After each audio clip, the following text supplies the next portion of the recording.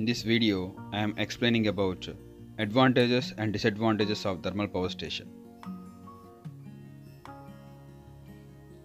Advantages and disadvantages of thermal power station. Regarding the advantages point of view, installation cost is less. It can be installed at any place. It can be installed nearer to the load center. Space required for installation is small. Regarding the disadvantages, maintenance and operation cost is high.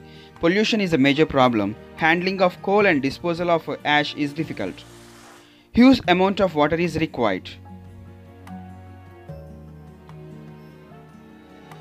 Thank you.